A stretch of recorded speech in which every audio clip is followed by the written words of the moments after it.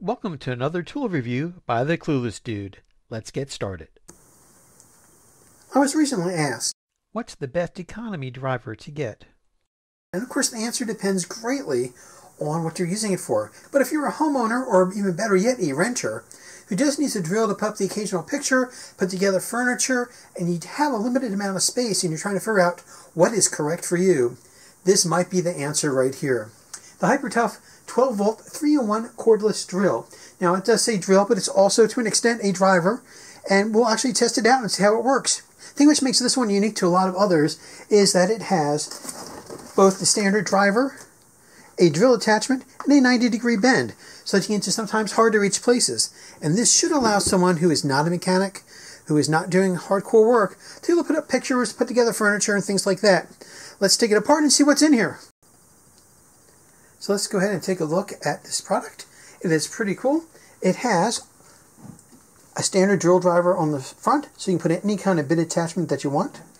It's got, as you would expect on any kind of driver, both drill and driver, it's got a forward and backwards button. It also has 2 speeds.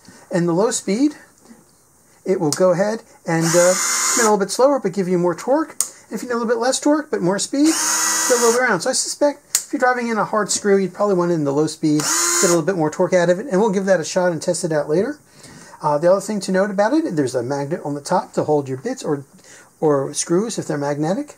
Other thing also to note is on the top here we have a torque setting, and what that does is it allows the clutch to disengage at different tensions. So let's assume you're putting in something very, very delicate. You'd spin it over to 1, and when the screw got a little bit tight, the clutch would disengage and it would stop spinning. If you're putting something that needs to be a little bit tighter, you go on over a little bit further. And if you're trying to put if you're drilling and you're using a standard drill bit, you're going to go ahead and want to go all the way up to drill mode. And what that'll do is the motor will just spin it until it can't spin it no more, and then it will stop. So pretty cool. Just like most of these other 12-volt tools, the 12 battery comes out like so. On the front of it here, you will find that it has got a barrel connector, and it goes with this charger here. The charger actually works, but it's kind of slow. This thing obviously plugs in, and once it's charged back up, it will go back into the tool, and from there, you can go ahead and run it, and you'll see that as you're running it, there is a battery indicator letting you know that it is fully charged. Okay, so far so good. So what else does this do that makes it different? You remember I said it's both a drill and a driver. Well, the reason why I said that was, well, this has a standard driver, quarter-inch driver connector on the front. What you can do is you can pull off this little rubber stopper, toss it to the side, don't lose it, and you can actually convert it into a drill. This piece here looks like a standard drill chuck, and on the inside, it's designed to make to this. So you just push this in, and voila, you have a drill. And it's a standard, chuck like you expect to see on any drill. And not too bad. It works. Put in bits, and we'll try it too, and give it a shot and see what it does. Now, let's assume, though, that you're trying to get a screw into a really odd spot, and you just can't get the drill in there because there's not enough space. Well, this has another cool attachment. I'll set this off to the side. And this attachment is the 90-degree bend.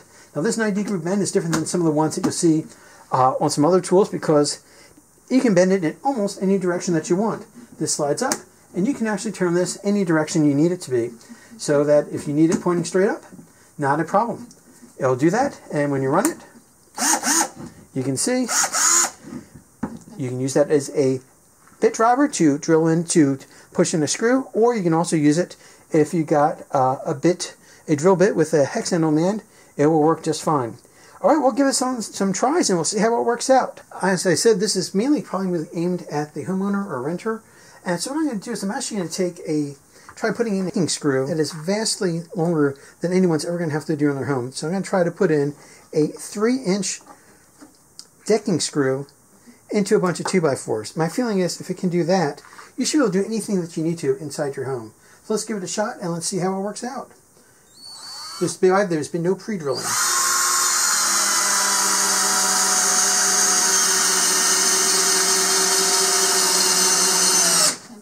Well, there you go.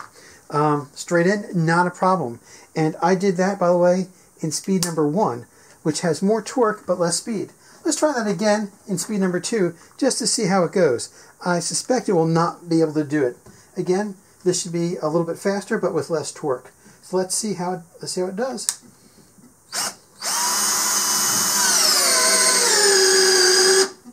Okay, and yeah, that's as far as it goes. I'm switching from speed 2 to speed 1. Now let's see if we can pick it back up.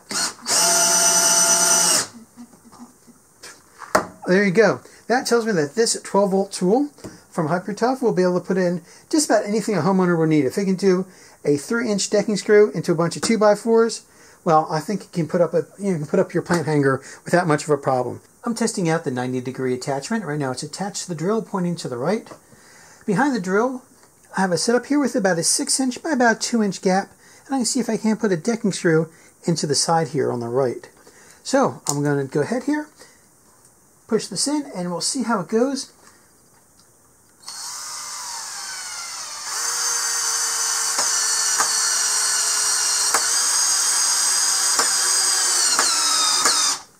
Not too bad. Got it all the way in. Actually even countersunk it a little bit.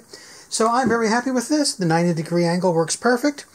It's a little bit hard to get in the leverage, but that's not the attachment's fault. That's just the nature of the beast.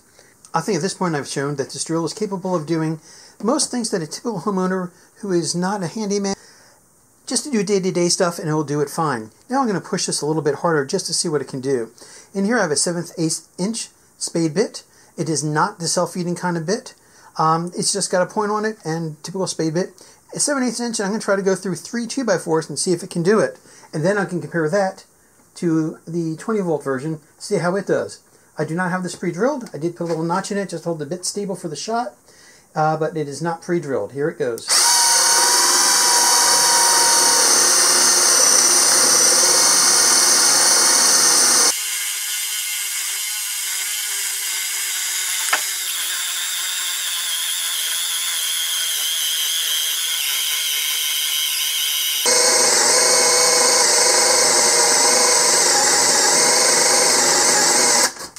All right, well, there you go. You can see it's going all the way through. And my take is this. If this can do this, then it can definitely help someone put up a picture or a planner inside their apartment or house. So all in all, pretty happy with it. And let me try it again with a different bit and see how it goes. All right, I'm going to try the same thing again, except this time with the speed bit. The difference between this and a regular paddle bit or a spade bit, depending on where you're from, is that this actually has grooves on the front of it that are actually going to pull the drill down at its own speed. In other words, with the first try, where I'd used the normal spade bit, I was able to control the speed the drill went, and since this is not an overly powerful drill, I went kind of slow. But because this has threads on the front of it, it's actually going to pull the spade bit down. It's called a speed bit, or similar names by different brands, and they're great bits. This is actually a really good bit. But the problem is, of course, this is not a very powerful drill, so I suspect what's going to happen is as soon as the spade part of the bit hits the wood, it's going to stop. No fault of the drill. It's not made for this, but I'm just going to give it a shot. Let's see how it does. Yep, this is exactly what happened. And again, the reason why I'm showing this is not to give a hard time to the product or to the drill, but rather to show you that if you're going to be using a spade bit, be sure to use the ones that don't have the threading on the front, especially with a 12-volt drill. Now, there are going to be exceptions. I'm not a woodworking expert, but I can tell you that with this, it's going to pull down the bit too fast and overpower the drill and cause it to stop. So if you're going to need a spade bit, or if you've tried in the past with a 12-volt drill or a low-power drill and it's stuck when using a spade bit, if it has this threading on the front or the speed part on the front of it, it may cause problems. Instead, I'd recommend you use a regular old-fashioned spade bit, kind of like the one I used earlier today, that does not have the threading on the front. Hope that makes sense. All right, I'm going to switch to a 20-volt drill and see how it goes and do a comparison. In a completely unfair test, I'm going to try drilling the exact same hole as I did the first time with the 12-volt Hypertough with this 20-volt DeWalt. And we'll see how much faster it is. This will give you an idea of how much faster a 20-volt is compared to, let's say, a 12-volt.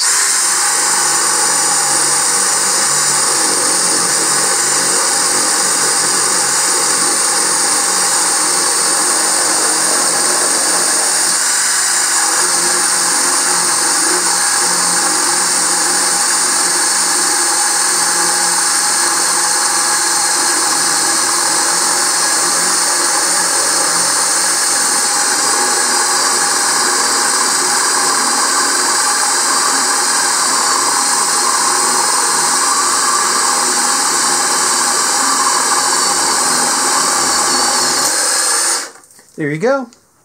And I can tell you right now, that bit is smoking. So obviously the 20 volt is a lot more powerful, a lot faster, and I'll tell you what, it didn't feel like it was struggling at all.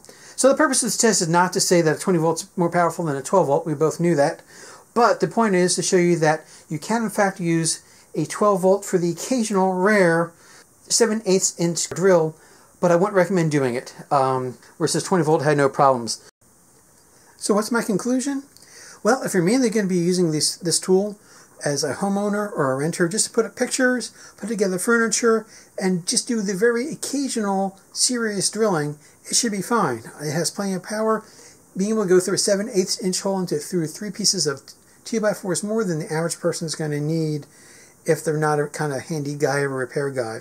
If it's just you at home needing to put up pictures, put together furniture, I think this would be great. If, on the other hand, you're planning on building a deck, go get a 20 volt DeWalt or 20 volt impact driver from someplace. Beyond that, I've been very happy with it. All the tests, by the way, were done on full charges. I have 2 batteries that I was swapping up and back, and I was always topping off the charges between each one. And I'll have to say, for the price, I'm pleasantly surprised. I plan on using this for just putting in screws in places where my normal drill just won't fit. And that's about it. But if you need it as your primary drill for just day-to-day stuff, I think you'll be happy. The only thing I would suggest is probably get a second battery, just because the batteries are slow to charge. So you have 2 charged batteries while you're working. That's all I've got. Hope you're doing good.